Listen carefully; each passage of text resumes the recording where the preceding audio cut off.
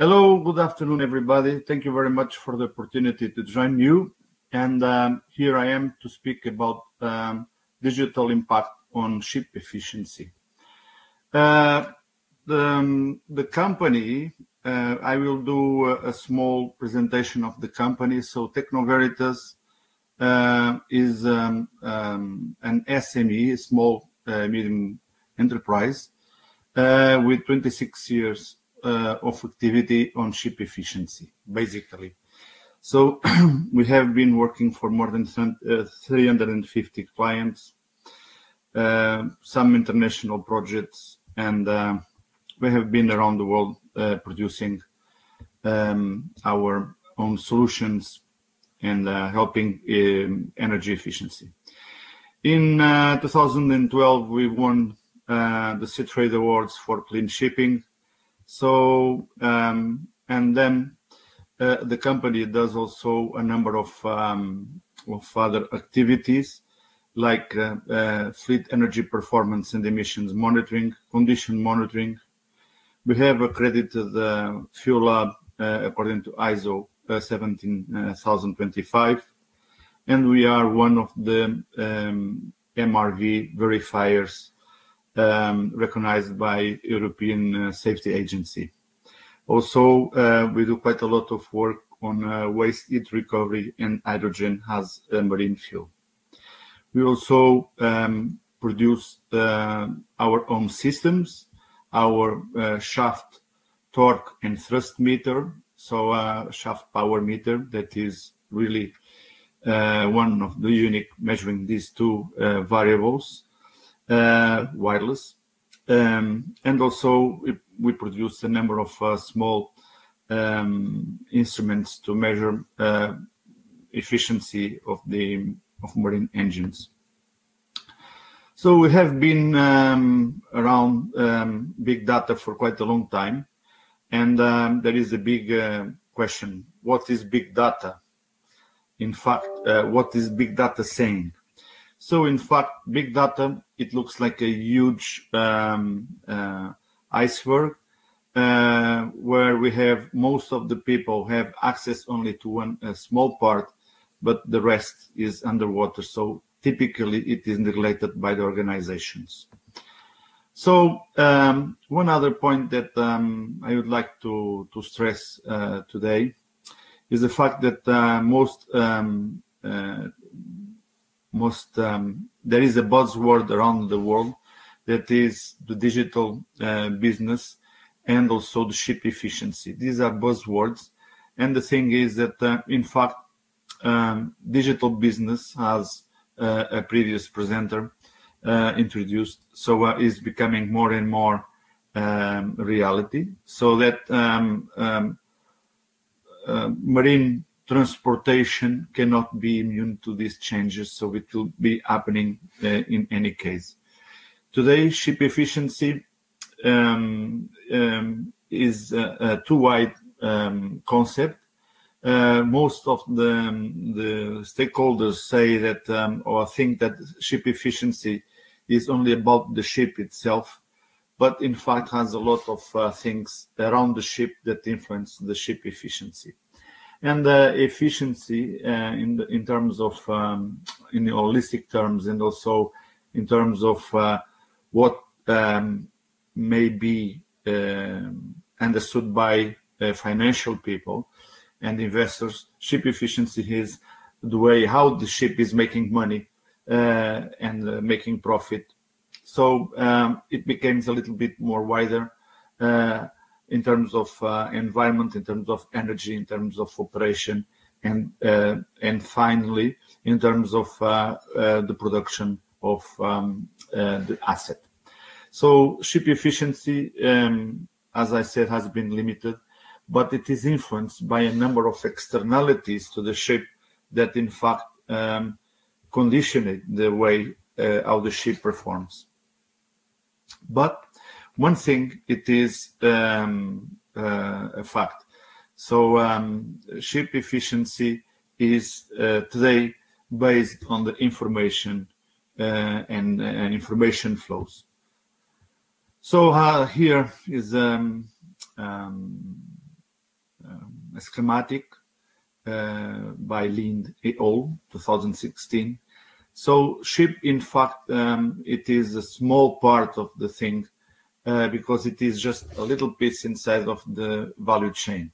Okay, so we have ports, we have agents, we have authorities, we have so many things that influence the time the ship is staying in port or the speed of the ship to reach a certain port. So all these are factors that influence the emissions and also the fuel consumption. We can see that the power for propulsion is proportional to the speed of the vessel, to the cube. And this means that, for example, just-in-time is one very good option to save emissions and to decrease the carbon footprint of most of the merchandises transported by sea. So digitalization is vital to business and is shifting operational management and giving some concentration on management on focus of the organization on their own ecosystems. So a business ecosystem may be regarded as a dynamic network of entities that work together. They interact with each other. So if one of these entities is not interacting properly, then at the end of the day, it will be affecting the ship performance and the efficiency of the vessel, even in energy terms. Digital business is driven by business moments, and business moments and events are extremely fast. So we need to have information and good information. So on time. One other thing is we can say that most of the vessels types, they basically depend, their efficiency depends on duration of time, waiting time, worse productivity, capacity utilization, predictability, and punctuality. All these have a strong impact on ship efficiency. So sensing the business moments in real time creates situational awareness, and this is something that is good, in fact. Real-time situational awareness allows the organizations to act fast, and although the information needs to be correct, and the information needs to be delivered to the right persons at the right time.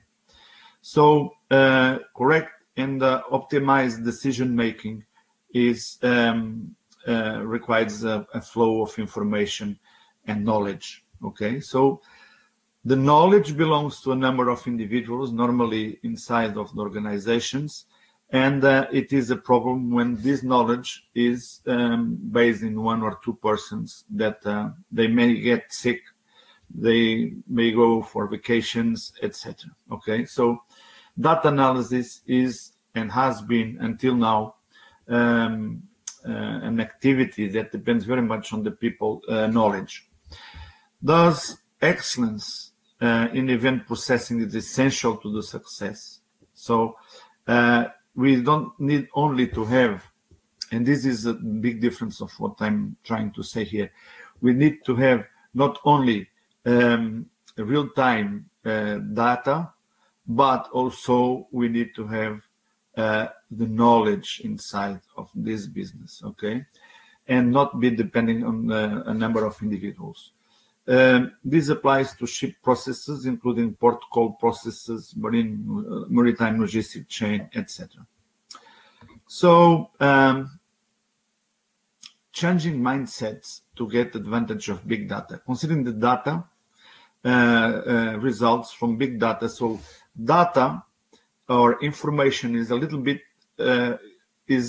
you take big data has a big lemon, and if you squeeze it, then you have information that is contained in the big data. Okay, so Big data mining and synthesis analysis of utmost importance, and to give meaningful information to the people. Okay.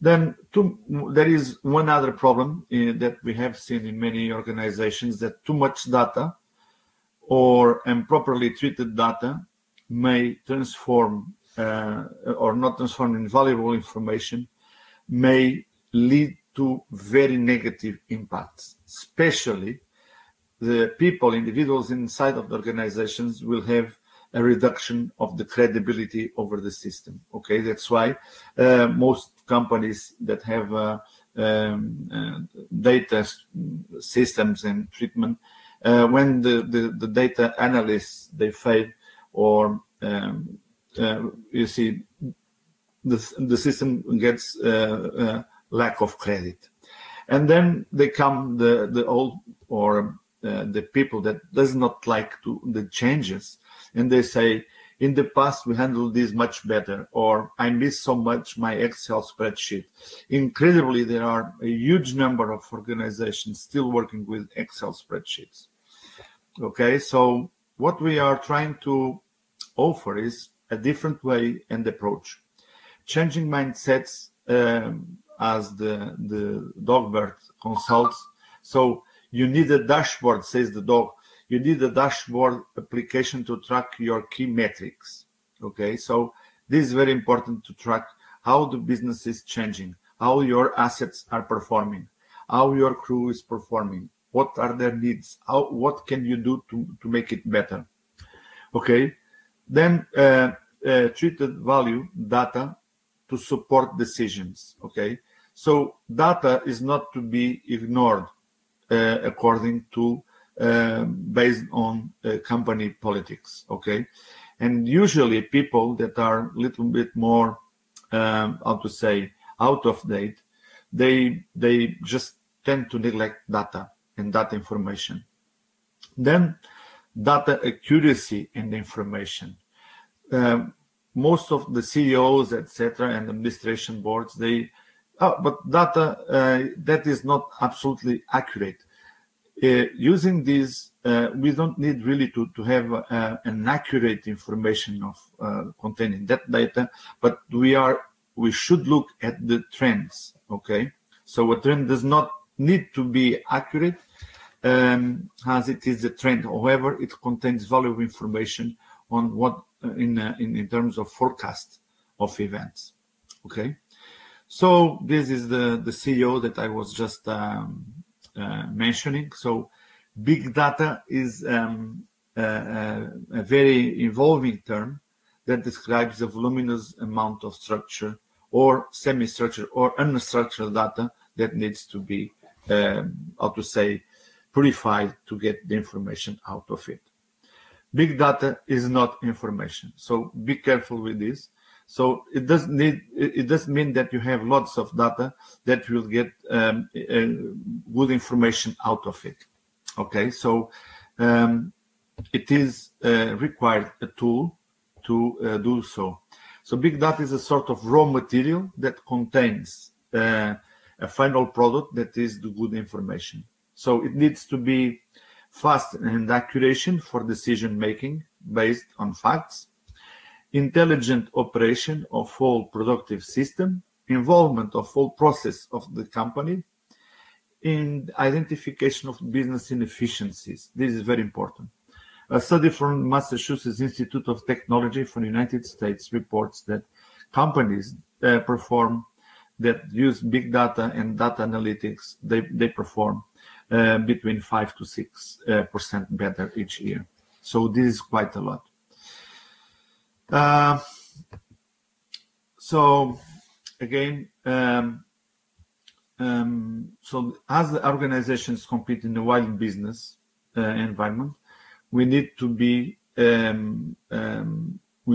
the first to know how the business is changing. Okay, so for that we need to dig into our big data to extract the information that is crucial for our business success. One other point is some of the companies, they reach one point where they say, okay, this is okay. We are not going to invest more. We are happy. We know we have some reports. So here is where most of our competitors are. So we are proposing to increase and to become, to make big data has a propellant to business. I really like this. Was made by myself some years ago, and so I call it the cube of ship-generated data. So we have so many entities involved, changing information at the right time, that we need to be very to understand exactly the fluxes or flows of information between each other. The information of somebody may not be interesting for the information of other people. Okay, so each one in this cube needs only its own information for its own activity inside of the organization.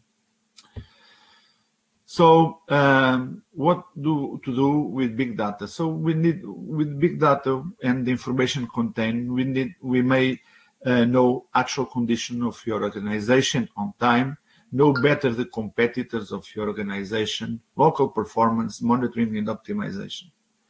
Condition-based and predictive maintenance. Yes, we are doing vibration analysis through our system, BOEM. Delay expensive maintenance. So we do what is called condition-based maintenance. Predict failures, very important. Predict when the ship must be in dry dock to save fuel and not exactly to accomplish with a calendar. And also technical data transfer. So this is the typical superintendent of a ship. The fellow has lots of reports to read, lots of invoices, lots of claims, data, and more data, and drinks a lot of coffee and smokes a lot of cigarettes. Yes, it is running against the time. But imagine that this fellow is getting the data he needs. He doesn't need to search for his data because the data for him is already prepared, is delivered at any time he wishes, at the right time to the right person. Okay, so imagine that this guy does not need to read all these reports, all these things, but has its own customized report. So most of the data is treated in non-effective way. So, and there is a limit for a person to deal with with amounts of data. So the fellow, in fact, having too much data becomes unproductive for the company because he needs to read all that stuff. So the reasons will compromise the success of his success and also the success of the company and the organization. So typically, the superintendents and other decision makers, they receive information out of time, out of context, without care or accuracy, as there is always the human factor in the middle. Results are not being delivered to the right persons. Okay, so for example, he's receiving a report that is for another colleague or something like this. So BOEM, Blue Overall Efficiency Monitoring, is addressing all the above in a friendly and customizable environment. About BOEM, so this is basically is a business assurance tool, okay? And BOEM stands for Blue Overall Energy Monitoring. So BOEM is a cloud-based toolbox platform working in one only environment for ships and shipping activities, but also for factories. BOEM objective is to become the real-time ship performance tool of reference for the most demanding vessels, such as passenger vessels and naval vessels. We have also container ships in our as our clients, but we became specialized in passenger and naval vessels. BOEM is a platform covering most of the demanding vessels needs and in a customizable platform. So you don't need to have a frame like SAP or whatever. So in fact, we can even to interface with SAP files, so metadata, and treat this data for you in a very friendly way. BOEM logs to big data, performs its analysis, delivering the information on time to the right persons. These are some of the ships that we are monitoring. They are brand new, high luxury passenger vessels for Antarctica. So they are icebreakers. In fact, they are luxurious vessels, and we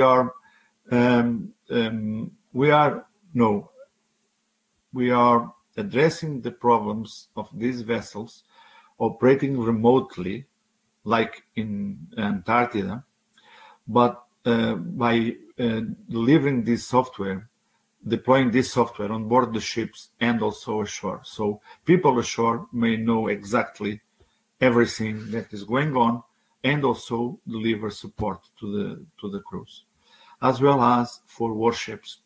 Okay, so these are very demanding. Here with encrypted information, so we are proud of it. Also, the first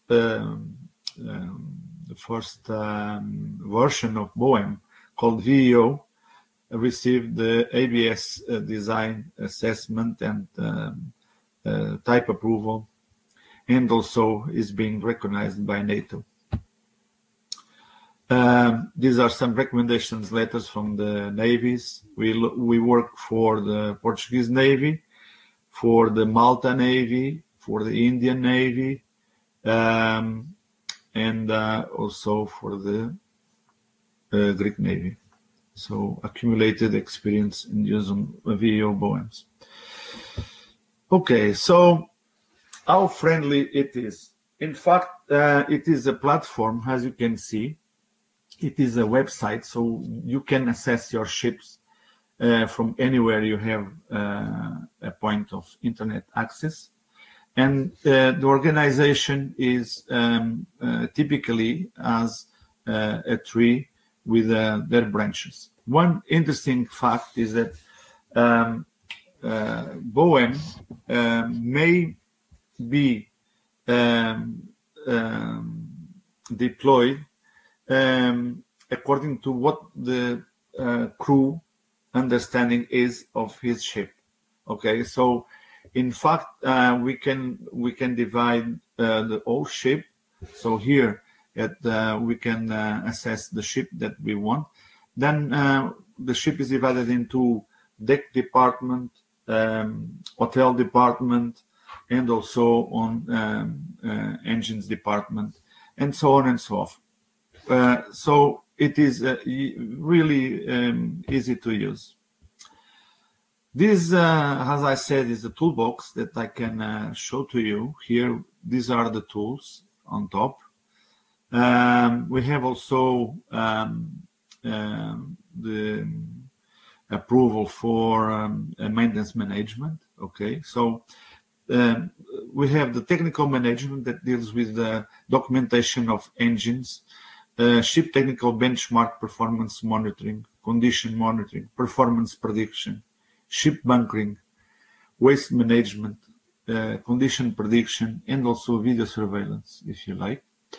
Then we have the voyage optimization with weather routing, profits, voyage profit forecast, documentation, ship commercial benchmark, and port operation. Then maintenance management with KPIs, alerts, task libraries, so history predictive maintenance as well. And here we are also having the QR code to identification of equipments, etc. Reports and documents. This is very interesting because this tool is alerting the people from the ship management when certificates are getting out of date. So it is warning them periodically. ISM manuals, management manuals, and certificates. And then crew management for documentation of crew members, IDs, assets, assign tasks to different users. So this may be used in the whole ship or in a department. Then we have the purchasing. These are new modules. And the budgeting, very interesting also for ship budget management, dry dock budget, engines, and deck department budgeting. The AVO, internal ticket management, this is quite interesting, is for very fast corrective actions. And the purchasing, that is manage your purchasing processes, send requests for quotes to several suppliers. So all this is inside, all these are tools that are inside of a box called BOEM. Has been it's not a standard software, so this is an innovative software, as it covers many things in many different aspects. Has been developed based on ship and shipping companies' requirements and suggestions. So we have been learning with the requests of our clients. Okay, it is a cloud-based software as a service, although data is stored on board the ship and also ashore. Okay, so we do not keep data for us. Has a learning capacity because of the people that may not be there one day in their working place. So artificial intelligence is used to have decision-making algorithms so that they can learn procedures. Uses mathematical algorithms to forecast events in the future. Can be accessed by anywhere. Generates customized reports for particular users. It is very easy to work with.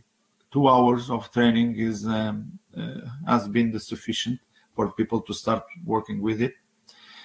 It is a collaborative tool.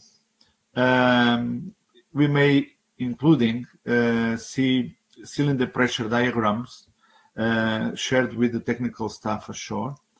Allows the customer define KPIs for efficiency monitoring, and has a support 24/365 days a year. We have a number of customized dashboards, as you can see. It is on the engines menu. You may see generators, you may see main engines, etc. Very intuitive. It is the organization that is inside of the head of each person. We can do also performance monitoring and also condition monitoring, like, for example, main engine cylinder diagrams.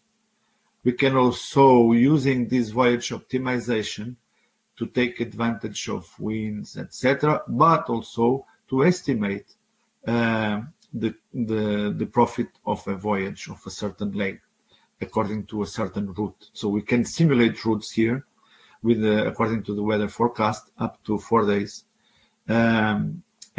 Also it allows, this model is updated according to the specific fuel oil consumption of the vessel. So the system is learning how the vessel is performing in terms of fuel consumption and according to car load conditions and weather conditions. So the commercial voyage, all these are outputs that you can have. Reports and documents, everything is really tidy, how to say, filed, so you can access reports historically, etc. It is available on your mobile phone. right information, right person, right time. The system has on board a computer, so we had to develop a system to operate in the Antarctica, where the internet access to satellite was not easy. So there is we developed a solution. And how to implement BOEM? We need to select exactly which systems, which variables, and which conditions. Then we collect from where and the frequency of acquisition, the process to valorize, calculate and filter, exploit, identification, interpretation, comparison, distribution and proofing, predict, forecast and evaluation, and anticipate, pro-action and evaluation. So time is getting short. So key variables are the ones that affect the ship performance. So we need to select a minimum of them. How is the variation of these variables affecting ship performance, monitoring conditions? Which are the variables allowable range, definition of alarms, and how to interpret the variations of alarms, source of knowledge, skilled people. So expert system that is built there. Okay, so this is a business assurance tool. For example, here we can see the specific fuel oil consumption modeling. We have